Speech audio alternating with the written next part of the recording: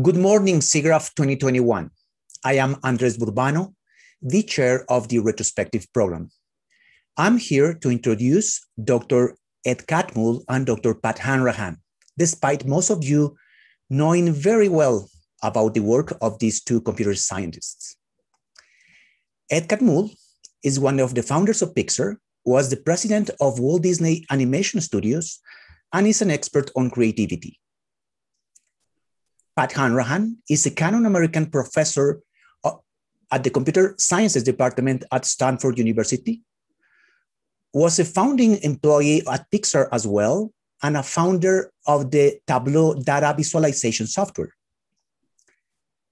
In 2019, both were the recipients of the ACM Turing Award, the so-called Nobel Prize for Computer Sciences. The ACM statement was, for fundamental contributions to 3D computer graphics and the revolutionary impact of these techniques on computer-generated imagery in filmmaking and other applications. End of quote. In my words, there are spirits able to see the future. Those are visionaries. There are people who are able to go to the future. Those are pioneers. There are remarkable individuals who are able to see the future, to go there and open it up for an entire community. Those are world makers. Ladies and gentlemen, Ed Catmull and Pat Hanrahan are exactly those three things: visionaries, pioneers, and world makers. And we have the privilege of listening them in one of the most sophisticated form of interaction, which is a conversation.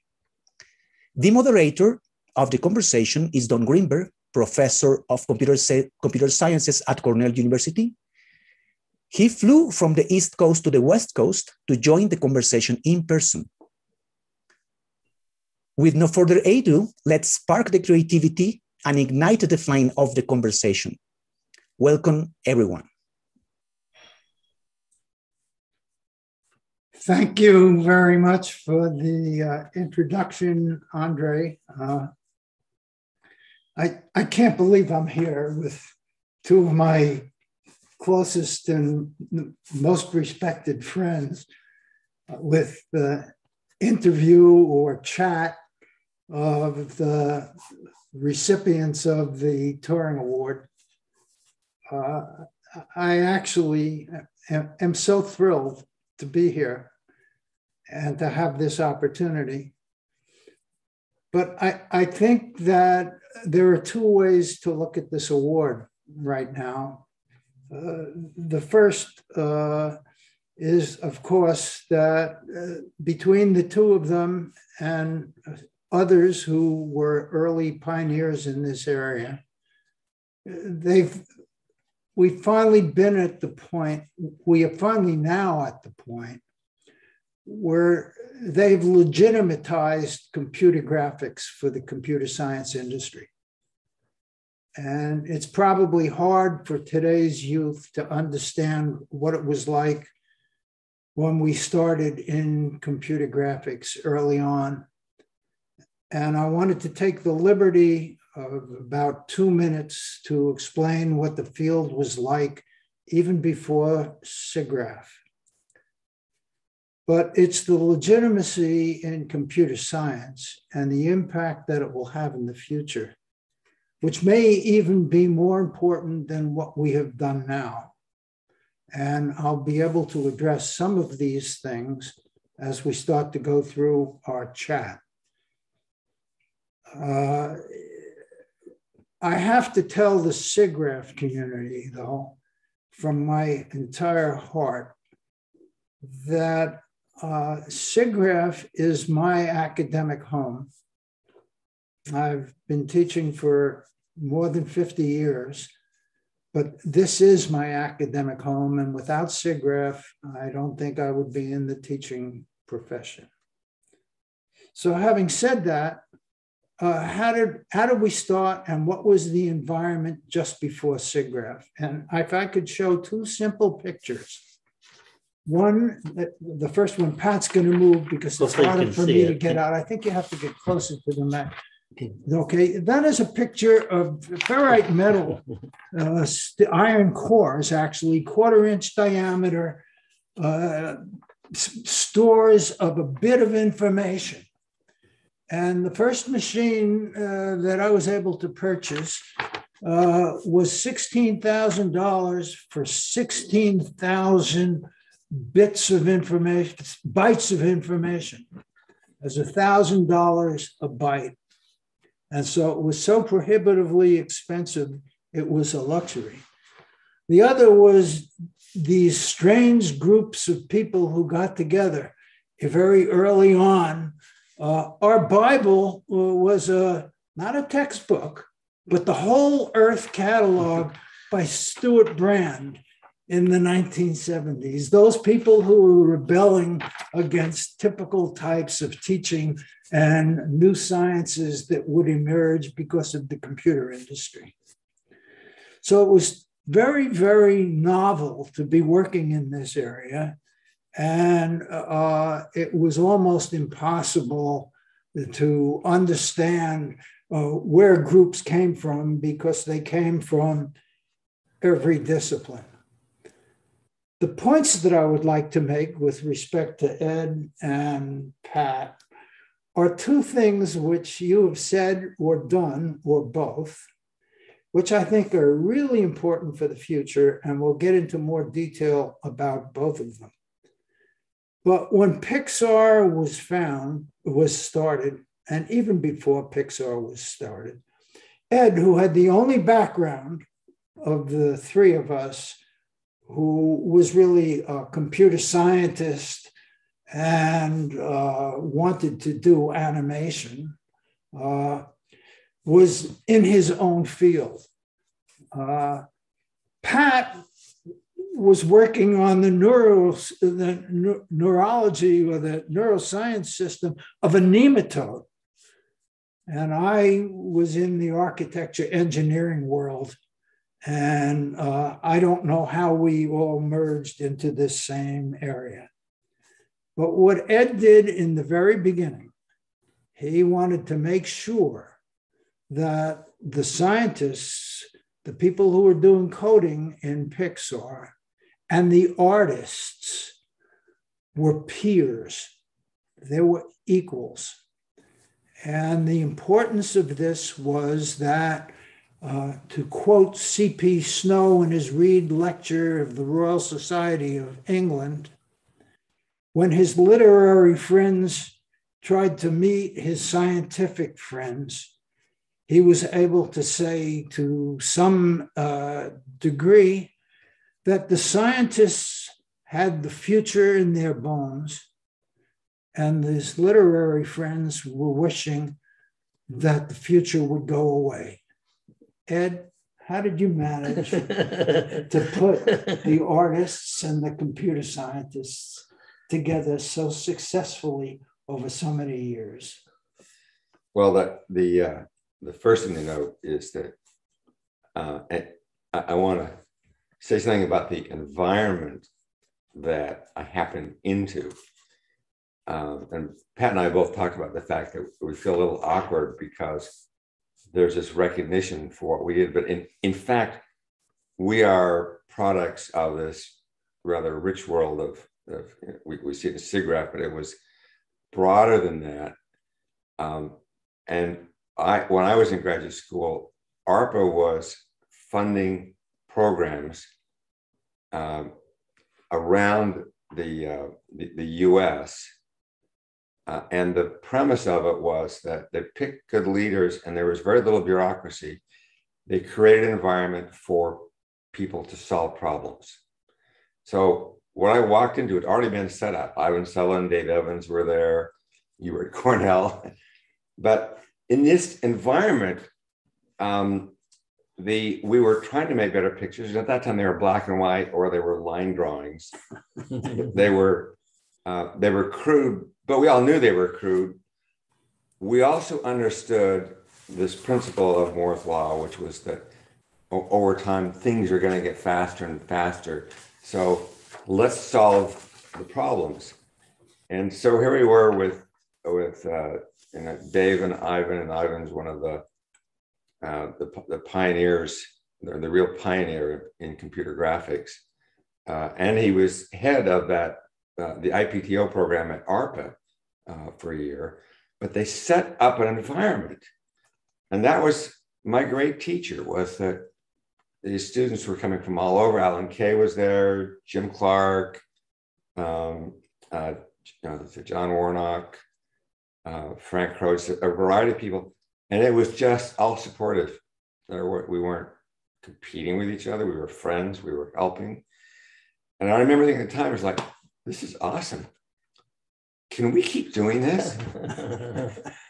and when I left to go off to New York Tech, the thought that I had at the time was, can we recreate that? And the answer is couldn't completely, because it wasn't really the academic environment that we had there. But the principle I got was by working with that group of people. And it was, for me, is this wonderful experience and luck, frankly, that I was there at the time. And I'd originally wanted to be an animator, that I wanted to be a physicist. And when I took that first class in computer graphics by Ivan Sutherland, it's like, oh, we can put them together. They belong together. And that's been the premise all along. Is the different disciplines belong together. We are all contributors. Doesn't matter where we come from. And if we can keep that kind of spirit in place, then we'll move towards that barely understood future. Yeah, but you're expressing your hope when you talk that way. And you must have had problems in being able to do that at the time you were trying to get these two diverse groups to work together, from the art side and the creative side and the computer science side. How were you able to manage that? You're one of the few people who have been able to do that, but that it's still almost impossible to do, with the rare exceptions, in the university today. Well, for me, I felt like I could observe what was going on. So I recognized, first of all, when I graduated, I tried to get a job. So I just got my PhD, and I told people what I thought was going to happen. And I did not get a single offer from any university, right? Because it was too bizarre. The fact that you would even think about trying to develop graphics to the point of making movies. And in fact, computer graphics was, for some reason, not considered a legitimate part of computer science. I remember going to a conference at the time, the Society of Information Display, and I overheard two people talking on the, this is in the exhibit, you know, where there's different vendors are showing it. And I heard two people disparagingly talking about this out of left field sort of crazy stuff they were doing at the University of Utah. This was at a display conference. And I thought, is this what they think?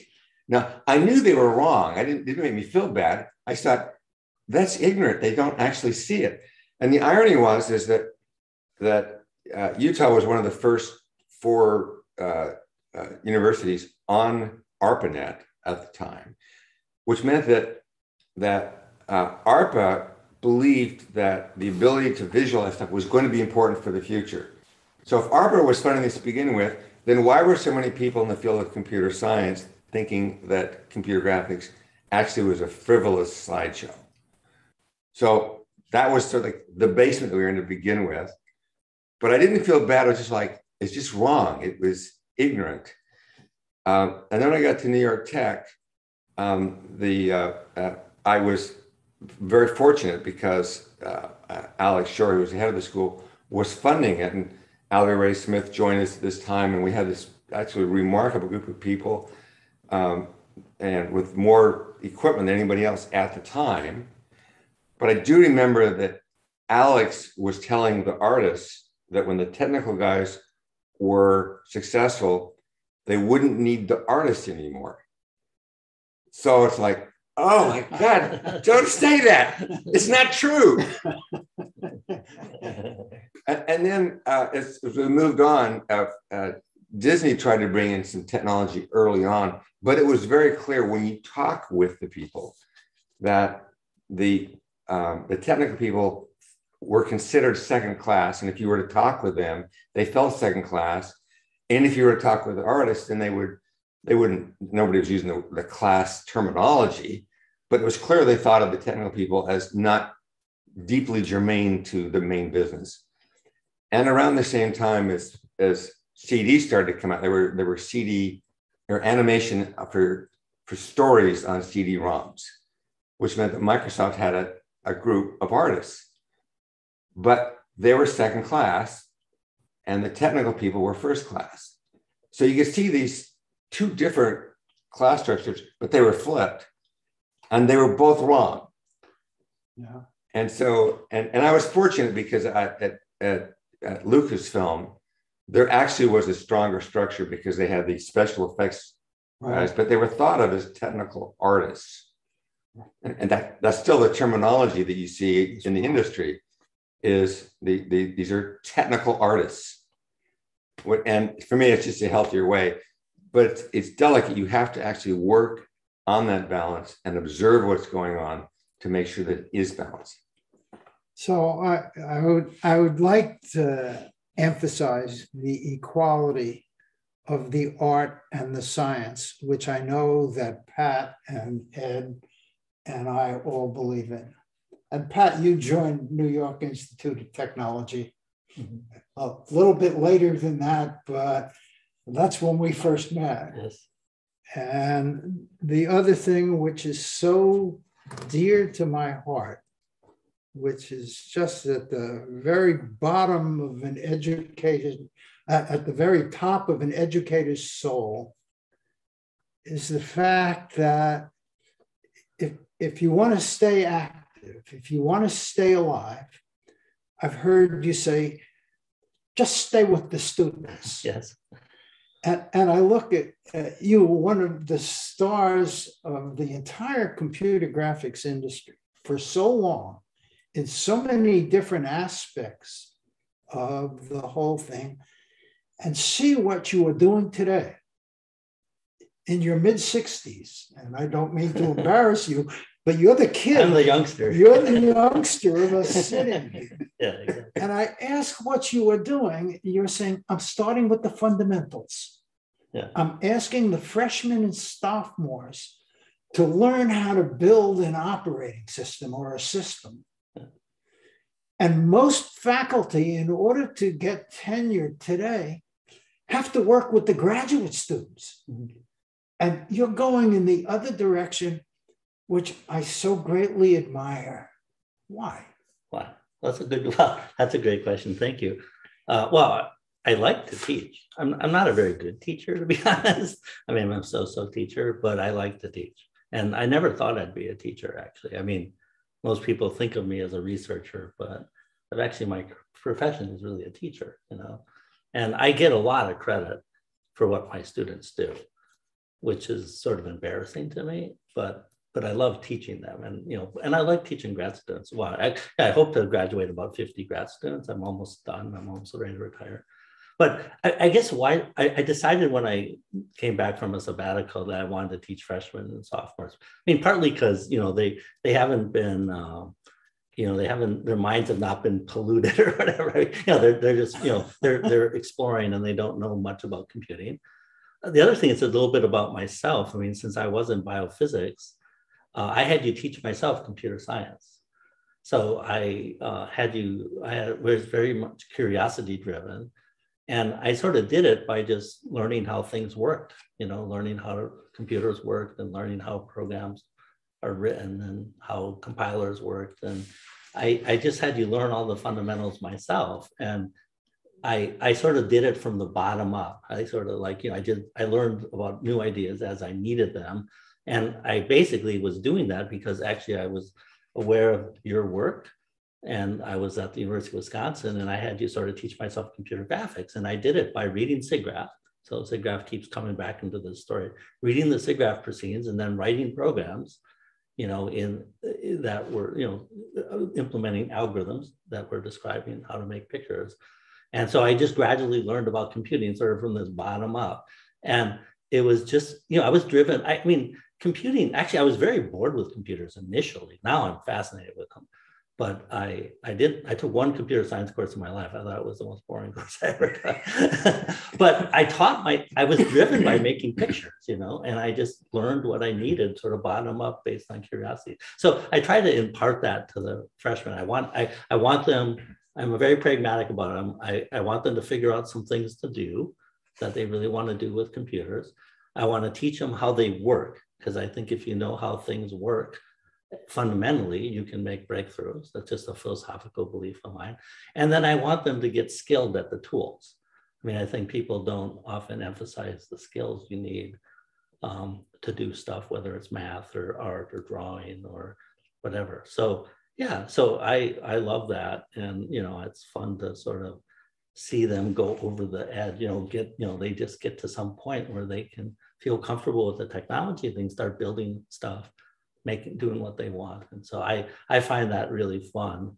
And, they're so enthusiastic and smart. It's just invigorating. Yeah. But you just said something which is so important for the future of education. Because if I were to ask you the question, what skills should you have? We may not have time in this hour Yeah. for you to finish the number of disciplines that you have to talk about. Yeah. It's a very interdisciplinary world these days. But I think the most important thing is to have the curiosity. You're not going to learn everything in school. I guarantee you that. I did not know any computer science. I did not take computer science. You just have to have curiosity. In my life, I've worked in physics. I've worked in, now I'm doing a lot of work in programming languages. I'm building hardware. I've done a lot of work in visualization. Worked at artistic places. Worked on 3D modeling systems. I wrote the animation system at NYIT. I'm just curious. I think I am curious. And I think if you sort of feel you sort of get some traction where you can learn how to learn and have confidence in that you can learn stuff when you need it, that's the most important thing to learn in school. You need some background, but I don't try to give them a complete set of skills because I don't think, it's possible. I do tend to like to emphasize the fundamentals because I do think the fundamentals tend to be the things that stick around the longest, that's why they're called fundamentals. So I tend to always, like when I teach a graduate course in computer graphics, I never read SIGGRAPH papers. I'm sorry. But I read the books behind the SIGGRAPH papers, like if you want to teach rendering, read a book on Monte Carlo, right? Or radiative heat transfer or whatever. If you want to, teach a course on geometry, learn about differential geometry, So the graphics, the other thing is you sort of have a certain set of skills. You mostly want to learn about the things you don't know. So if you're a computer science student, you know how to program and you know how to design algorithms, but you might not know about differential geometry, So that's a sort of a curiosity-driven thing. But I think that's what we need to teach people. And back to Ed's point, you have to teach people to appreciate the diversity of the kinds of people you're going to work with in the future. at NYT, I was amazed we had all these artists there. And they were so fun to work with. I couldn't imagine, doing what we did without the artists there. And I think they enjoyed us. We were mutually stimulating. Diversity, I really, I hope everybody believes in diversity like I do, but it just creates this rich environment with these different viewpoints and these different skills and these different cultural backgrounds. And that's where innovation and creativity comes from, is because no single person, knows everything you need to do to make a great movie, for example. So so you have to appreciate diversity. And I think that is one problem right now in a lot of education, is people get very specialized very quickly and isolated from different people. Like artists, like at Pixar, the animators and the artists were mixed up with the technical people, but I don't think they're mixed up at Stafford. You know, School of Engineering is on one side of the campus, the art department's on the other side of the campus. They're not taking classes together. And so I think we really need to, you know, mix people up so that they appreciate, because if they don't appreciate that the other people bring value, you know, if you don't, you're not going to become, I'm never going to be a great artist, but I appreciate what they do. And I appreciate that they look at the world differently than I do. And so that's mostly what I need, is I don't want to treat them as a second class. I want to appreciate that they're a person doing really interesting stuff. So I hope we do that in education as well.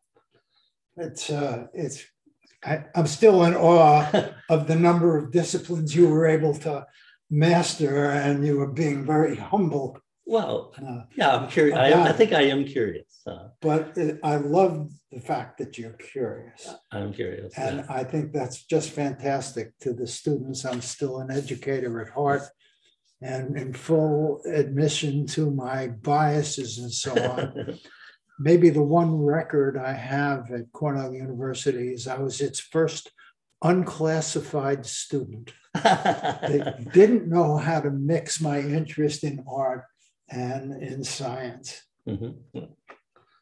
Let me shift a little bit and to a subject which I think is really important, and that is the exponential growth in the industry that we all got together with in the 1970s when SIGGRAPH was started. And I think both Pat and Ed and myself would say that our closest academic friends are still the ones that we met and contributed to the advances of the field of computer graphics, which was built on the scientists of centuries before, the Maxwells and the Newtons and the mathematicians and so on. And that is, we've witnessed an exponential growth, which is so far greater than we expected, that any of our predictions, if we tried to make them, repeat them what they were in the 1970s, we were too conservative. We couldn't believe it. And I would like to show this one more picture, if you can see, because I lucked out. That is a picture of the lunar landing vehicle docking with the Apollo Mother spacecraft.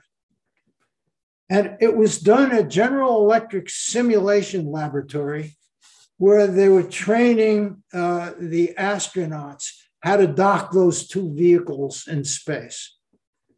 And it was run by Rod Russell and Bob Schumacher, who then joined Evans and Sutherland at Utah. And we had the capabilities to be able to render 64 polygons in real time, which meant 30 frames per second, provided that we did the computation for the shading on those polygons in advance. And that's what got me started with 14 architects, many of whom went on to become famous in the computer graphics community, and who taught the three of us to understand the stuff that could be done now. So there are a lot of students who deserve that credit all the way through. I don't think it's fair to run through all of the names, but I would like to acknowledge that from the three of us and more from what we learned from those students. So looking at that, it's understandable why people would say that, well, animation, that's an absolutely ridiculous thing to be doing. We will never be able to do that. But we have exponential growth. And exponential growth means that today, computing is basically free. Now, is that really true? Well, maybe not quite. but it has enabled the change in a lot of other disciplines. And I wonder if both of you could comment on how, in fact, the convergence of those disciplines with the exponential power that has happened has changed, not that was intended to start with computer graphics, but I remember giving a talk at a former SIGGRAPH conference of we're really techniques in search of a problem. So what are the problems? Which one of you would like to jump in first? So a couple of things in exponential growth. The one that we usually refer to is Moore's law, which had a lifetime that was far greater than anybody would have guessed when it was first posited. And the one thing I've come to appreciate is that when something changes by an order of magnitude, our ability to predict the results goes way down. All right. So that is a classic statement. Well, the thing is that so basically exponential just compound growth. So it's getting 40% faster, whatever, every single year. So you've got many orders of magnitude. So our ability to predict not only was way off, we didn't predict how long it could continue on this path. But the other thing which I think is underappreciated is that Moore's law is an example of one of the exponential processes. That's right. That in fact, there are multiple ones. Each one have different rates of growth, different rates at which they run out of energy, and different exponents with them. So on top of Moore's law, well, what's Moore's law? Moore's law is a result of people in several disciplines figuring out how to make things smaller, how to see things, how to figure out how you do the masking, the miniaturization, going down from this, sort of big level, like you were showing the cores, the core memories, which were really little cores, all the way to figuring out how you have an array of transistors and getting smaller and smaller, all driven by the fact that it is useful. So there are economics, which means people are paying for advances in the engineering. So the sizes, the speeds, the energy, all these things happen simultaneously. And it's complicated. So how in the world can we possibly predict what the future is going to be when it's just chaotic? We have exponential forces that are going on. We also have some very nonlinear things. We have accidents and stuff that's just unknown that we can't even conceive of. It's pretty rich. I mean, there's a lot of stuff that's happening there. And what it does is it enables to be exciting, but it also means that we can't repeat what we did. So there's the notion of like, okay, we've got this, we got it. Let's hang on to this. It doesn't work that way. We cannot repeat what we did. And as much as I love a lot of these things that happened in the past, they already happened. So what's going forward now is going to be different. And there are still exponential forces at play. You clearly see it with the internet, with the amount of data, and now with neural networks also coming out of the basement. You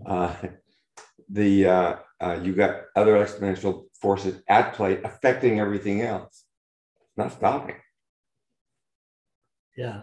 So a couple of points. I mean, one thing I just want to give Ed credit. One of the things when I arrived at Pixar was just realizing how they were tracking Moore's law and how patient they were. Because I'm this young kid and I want to make a movie tomorrow or whatever.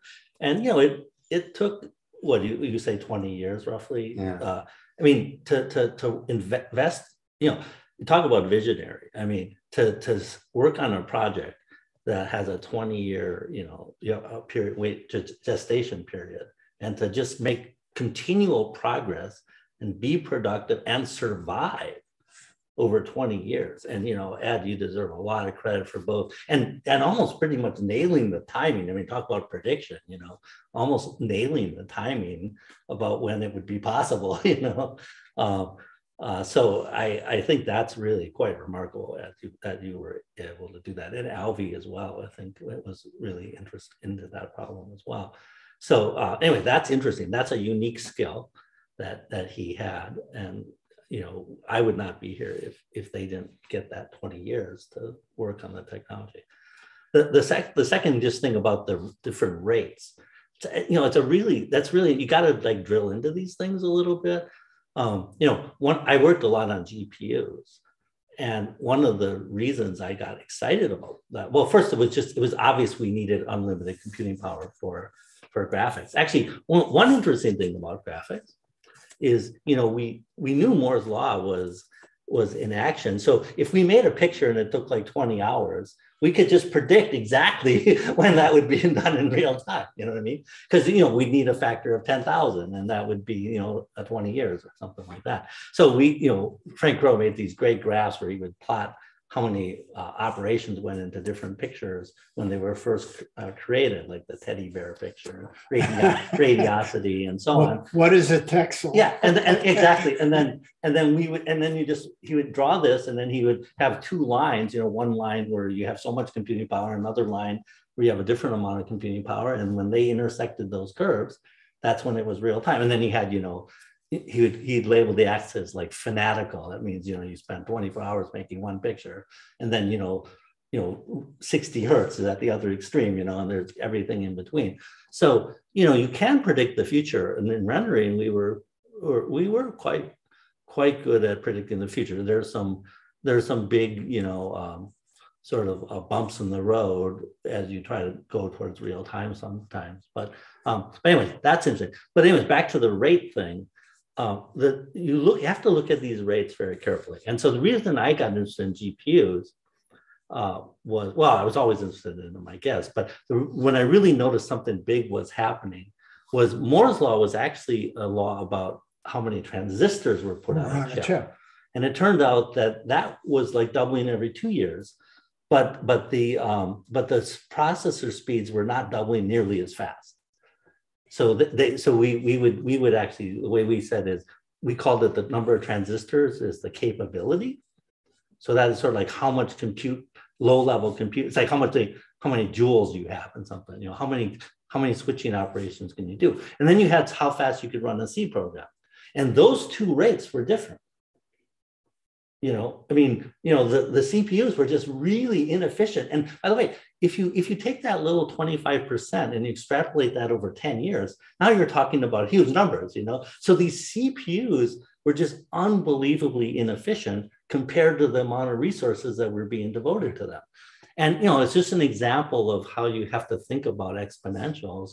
I happened to be fortunate to be around some great Harvard people like Bill Daly, who's now at NVIDIA, and Mark Horowitz, and so on. And they explained this to me.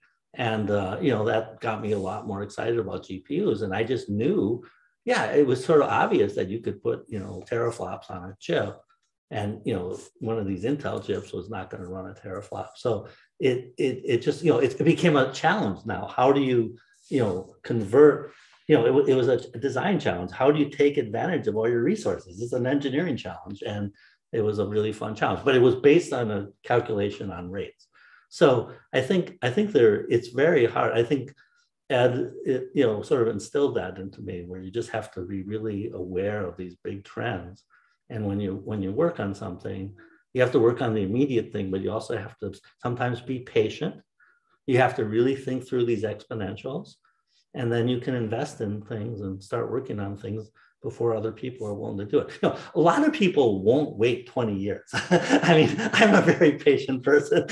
I can wait 20 years before I get some reward, but you have to be patient sometimes.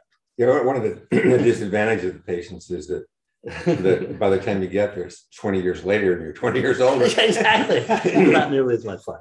Yeah. But there's another thing which is related to this, because as I mentioned at the beginning, graphics wasn't considered to be central. Yeah. But over time, there's the phenomenon of which graphics grew in importance. People began to realize it. The next major company that came along was Silicon Graphics, founded by Jim Clark. Jim, unfortunately, left. And at some point after he left, Silicon Graphics went away, and the engineers then dispersed. And out of the number of companies that came out of that, one was NVIDIA. But then a dynamic happened, and most people didn't understand this. And you were referring to this, Pat, which was that they were then focusing on trying to get a lot of specialized computing on these chips, which became GPUs. But what was really amazing is that there were three parts to this other exponential cycle. One of them was that the algorithms for making imagery were coming out of SIGGRAPH, out of this academic community, which freely published. That's the great thing about SIGGRAPH, is it's really open and people were sharing. I love that about it. It's still happening. It's still happening. It's great. And then so NVIDIA was the best at this. So they participate. They're participants in this community, getting the ideas coming from all over the place, from academia, and they would put them into the chips, and they had an aggressive learning style, which was they release a new graphics chip every 6 months. If something wasn't working, they just seal it off, but they were going to ship the chip. But it's sold into the games industry.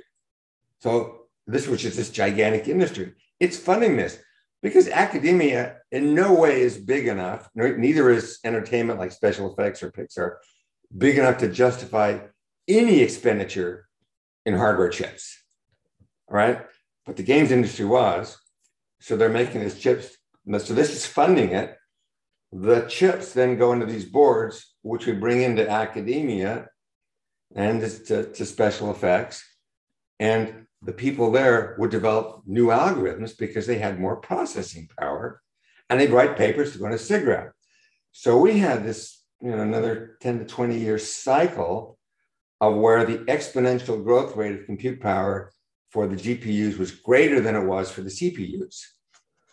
And so, around 2004, 2005, like that, That's right. It's enough power that neural networks, which was conceived of 50 years ago, right?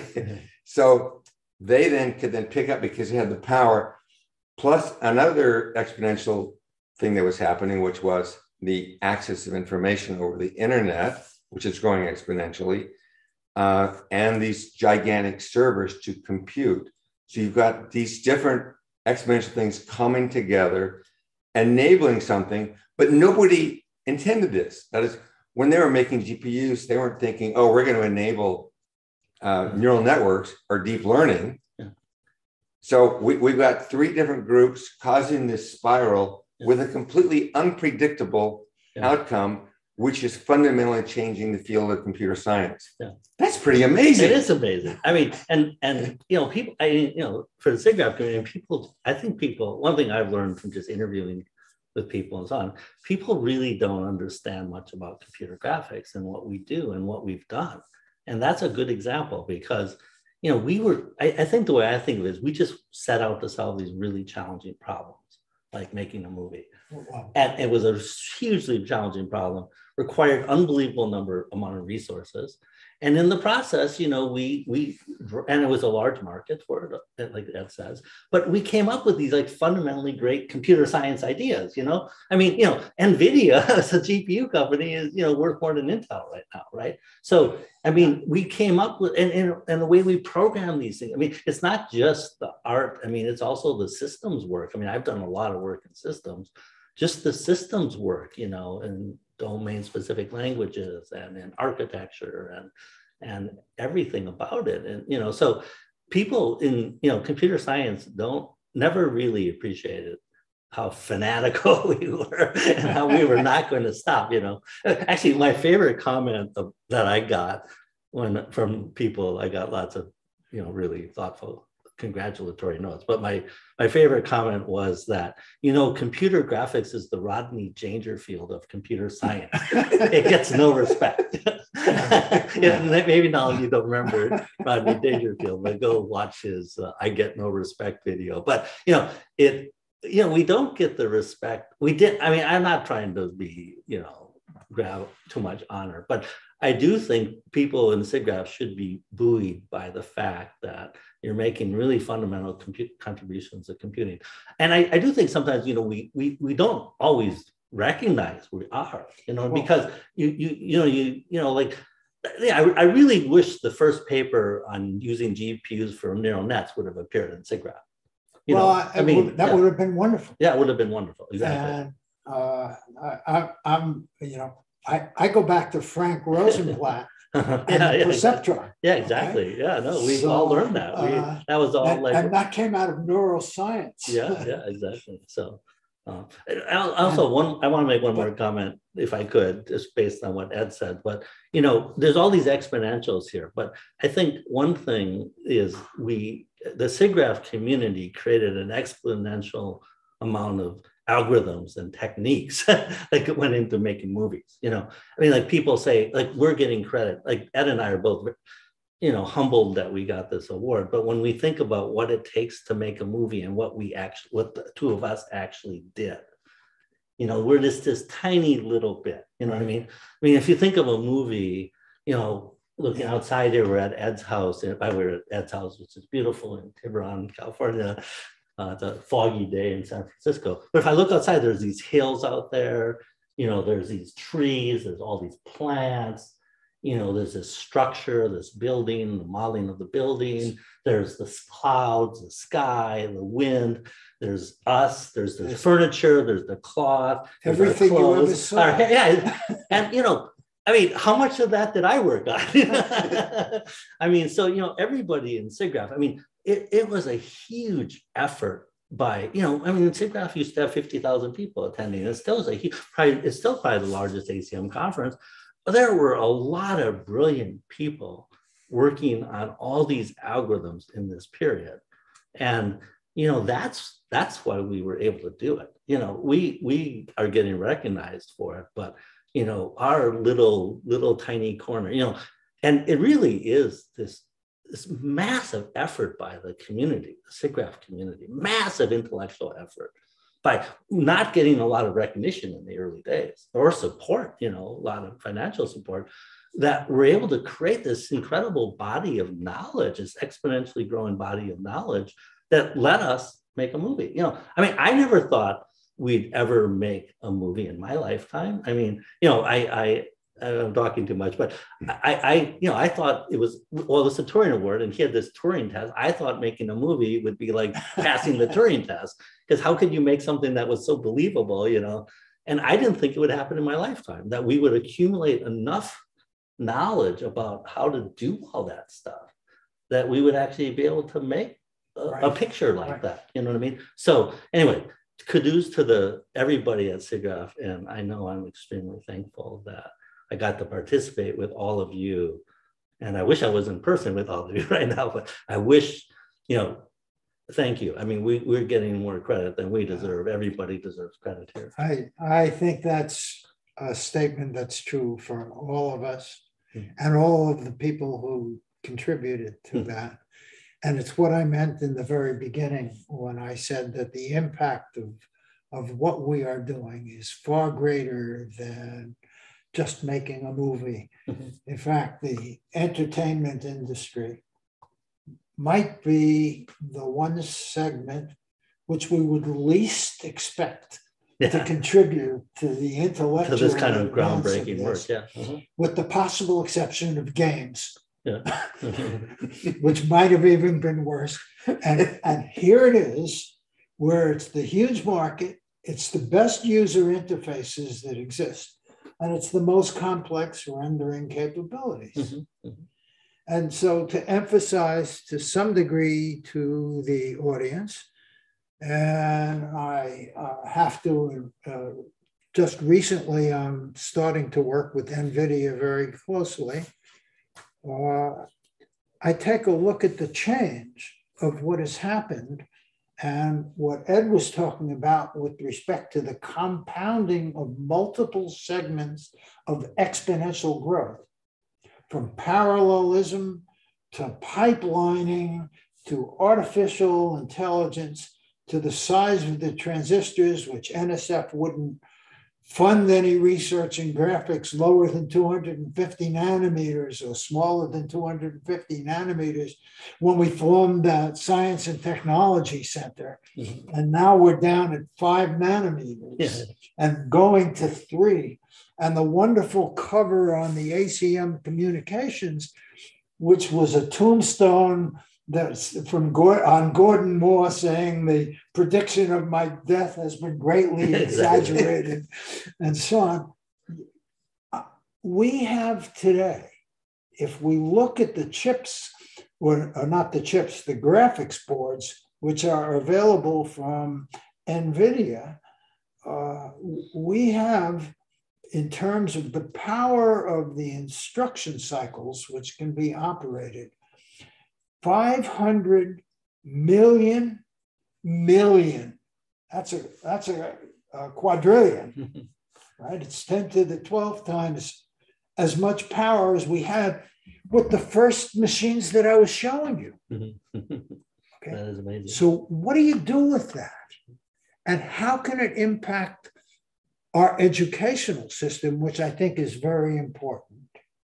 And why is it that we are still educating our people in silos, where we're not doing what the Pat Hanrahan did of being curious about everything, or as Ed described before, the convergence?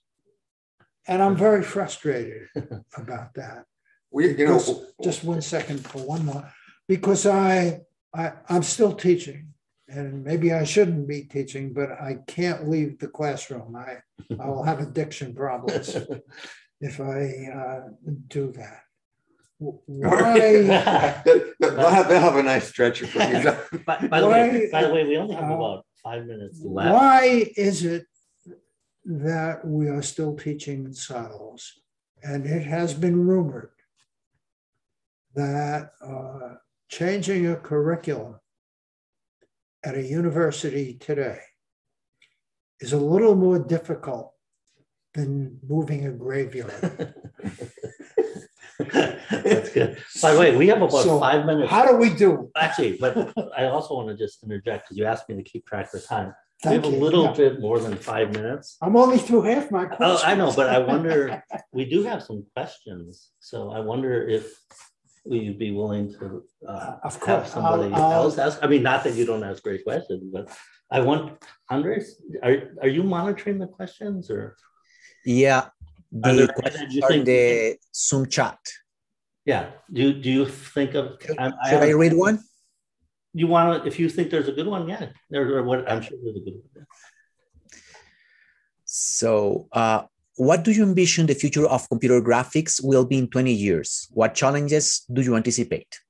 That's my last question. Thank you. I'll let Ed go with that. Okay, so I do have an opinion on that. Incidentally, not everything is exponential. So it's actually, they're all mixed together and certain things actually go backwards. And there's also such things exponential decay.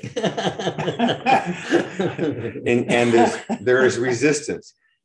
When I was an undergraduate, I was studying physics.